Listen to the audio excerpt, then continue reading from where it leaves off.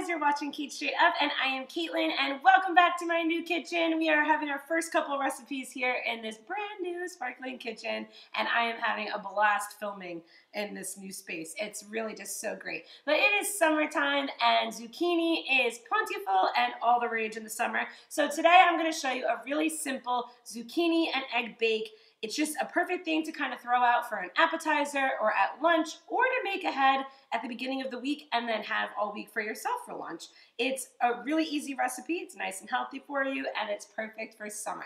So let's get started. So we have one small to medium zucchini as well as one small yellow onion. We're going to dice them both up real nice and just cook them a little bit stovetop to release those flavors and get that onion a little bit translucent.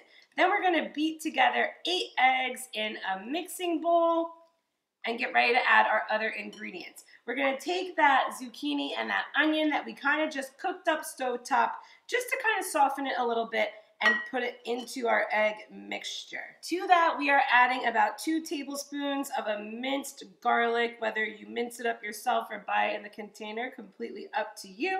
And then we have 1 cup of a Monterey Jack cheese and about a half a cup of Parm cheese in this bowl that we're just gonna shake into this blend.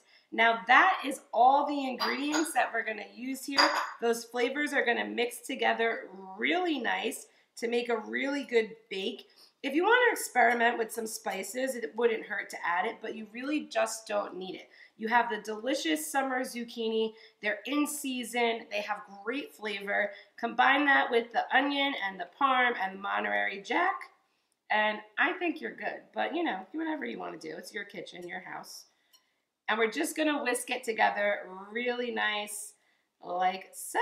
We then have a lightly greased pie plate that we're going to put this mixture in, and we're going to preheat our oven to 350 degrees, and this is going to go in for about, oh, that last bit there, come on, for about 25 minutes. You know that your zucchini bake is done when it is not jiggly. I know that sounds a little funny, but you want your eggs to really cook all the way through. You can stick it with a toothpick and pull it out. If it comes out clean, then it is ready, but it should be 350 for about 25 minutes. And after that time, you have yourself a delicious, healthy, and full of summer flavor zucchini bake. It is few steps, and I'm telling you, you can make this ahead of time. You could have it for lunch. You could have it for parties. You're going to love this recipe. And if you are growing your zucchinis yourself and just running out of ideas of what to do with it, go ahead and try to make that egg bake. Make sure to subscribe to Cait Straight Up for more recipes like this on every Tuesday. I love hanging out with all of you, especially in my new kitchen. My voice just squeaked. That's how excited I am. But make sure to subscribe. Find me on Instagram, Cait Straight Up Cooking, and I'll see you next time. Bye-bye.